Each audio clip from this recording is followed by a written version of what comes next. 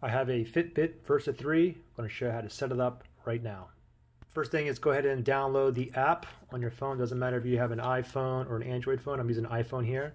But go to your Play Store, your App Store. The Fitbit app looks like this right here. Download it. You need to have an account, so you need to sign in. Go ahead and open it up. And then once it's open, the top left-hand side, there's like an avatar picture right here. Just tap on that. And then you want to go down to where it says set up a device. Tap on that, and then we want to go with Versa 3. And then for me, I have my Versa 2 that's connected to it. I'm just going to go ahead and tap on down here, switch to Versa 3. Got to read through all this, and then tap accept.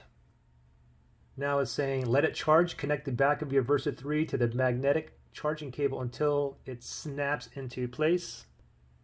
So let's grab the watch. Here's the charger. What we're going to do is to hear like a snap, just like that. Then I'm going to click on next. Searching. It said Versa 3 was found and gives me a code here.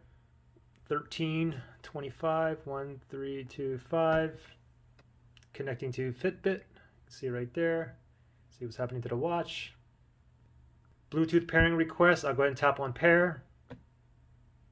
Allow Versa 3 to display your iPhone notifications. You can allow or not allow. I'm just going to go ahead and allow mine.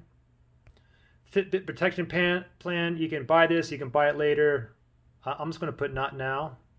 Versa 3 Wi-Fi setup. Let me just go ahead and tap on next here. Choose a network.